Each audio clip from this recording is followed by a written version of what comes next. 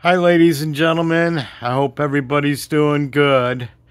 I got a special one here for you. But before we get started, let's just give a little spirituality, some prayers to a few people that I know of in the knife community. I'm not going to name names, but they're going through some hard times health-wise, and they were all there when I had my issues. So just asking for some group, some spiritual electricity to help them get through it.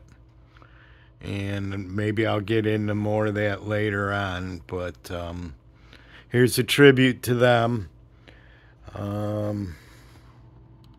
Let's move down here. We're going to have Superfly assist us in this. Nice, sweet lockback. Me and Stuart Harvey were talking about this. I don't think the video I did on this has broke 100 views yet. But hey, man, I like this thing. I mean, if you're a knife nut, how can you not like Superfly? So, made in Japan in the 80s. Japanese steel, hard as heck to sharpen. But we're going to keep that as we show this. I'm going to pull back. And we'll see it's Case XX, Bowie Hunter, Survival Knife, and Scabbard. W.R. Case and Sons Company, Bradford, Pennsylvania. Now, this is a design that Case actually built for pilot survival in World War II. I didn't know that. I came across reading that as I was trying to date this one. This one is anywhere from 1967 to 1969. Because in 1970, Case went with the dot system to date their knives. And in 1967 was the first time that they put the Davy Crockett etch on. So let's go ahead, slide the sleeve off. So remember, this is 1960, or 1967, 1968, or 1969. Let's put this off to the side where it doesn't get crushed. And you can see the box is still in pretty good condition.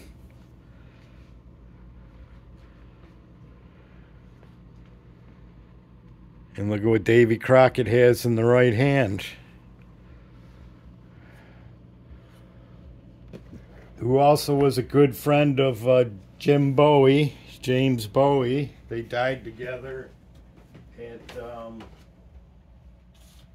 the Alamo in 1836, and that's why this knife is called the 1836 Bowie.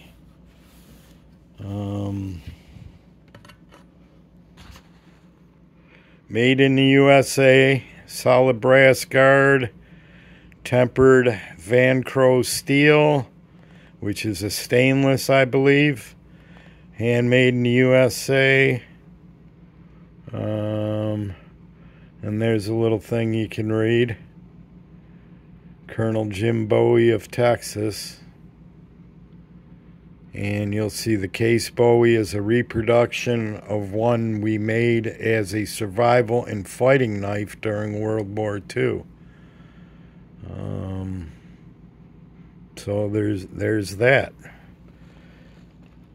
Now the most awesome thing besides the knife on this is the scabbard. And we got some dust in there from that paper. So we'll clean that up a little bit. The buyer I got this from was a really nice gentleman. Jim, who is selling off his collection because he's retiring. And, of course, the economy's hitting people hard, so he's selling some of his best pieces.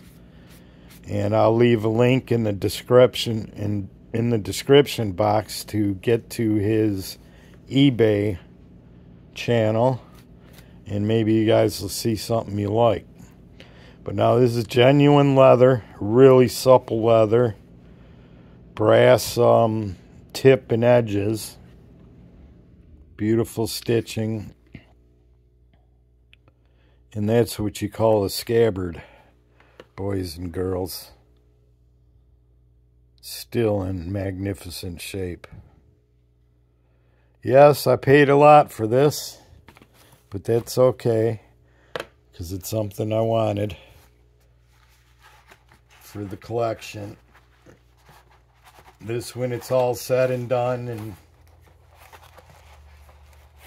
there's a charity auction, this one will probably be the prime piece.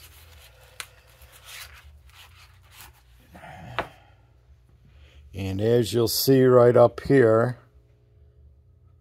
Case XX USA 1836. That's the year that both Jim Bowie and Davy Crockett were killed at the Alamo. But you'll see that there's no dots here. So this is pre-1970. Double fuller. And an awesome Davy Crockett etch. Let's see if we can get it to look really good there. It's actually got a pretty good edge on it. Scared I'm going to cut my hand. Of course, you got the brass backing, brass guard, brass pins. And this is quite common, I've noticed. It's not from the guy's greasy hands.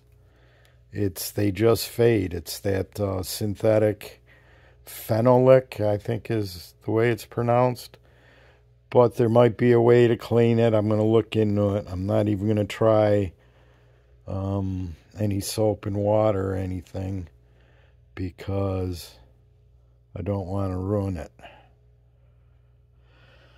Look at that edge, or that shine.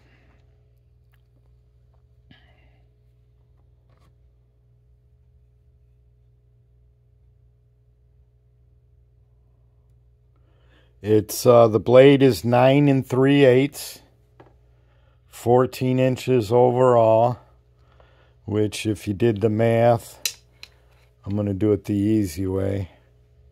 Handle is 4.5 inches. And you'll see blade is 9 3/8.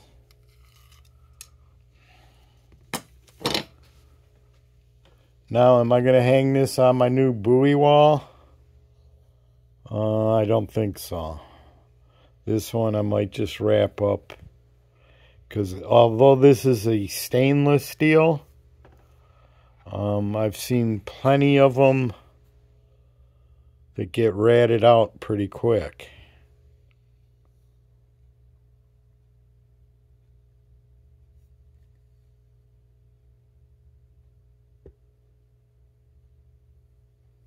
Yeah, that's got a good edge on it. Wonder if it'll cut. It will cut. Let's see.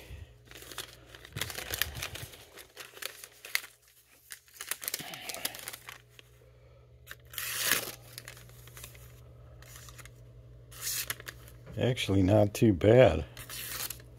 Factory edge for many, many years. Up by the toe there, it's pretty sharp.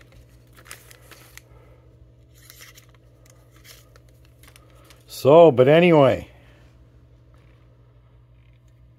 1967 would be prime, because it would be the first year that they put the Davy Crockett etch on. But it's either 67, 68, or 69.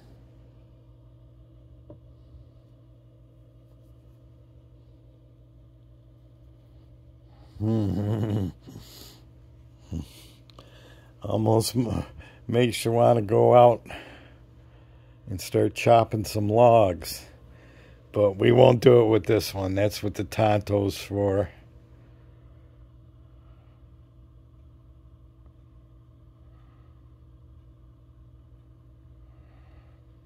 Just simply gorgeous. So I'm going to leave Jim's link to Jim's eBay store. And it looks like he's a case collector. So if you're looking for vintage case knives, keep an eye on his channel or his store. And he tells me he's going to be selling a lot of his collection in the very near future. Since he's going into retirement and the economy's not helping him out to enjoy his golden years with the inflation.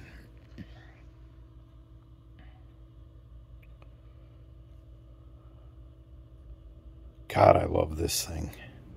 Kind of speechless. Usually I'm trembling when I get a knife I like, but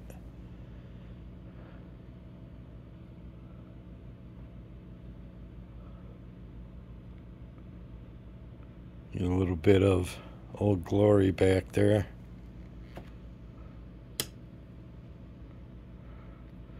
So until next time, my friends, take care. Peace. Bye-bye.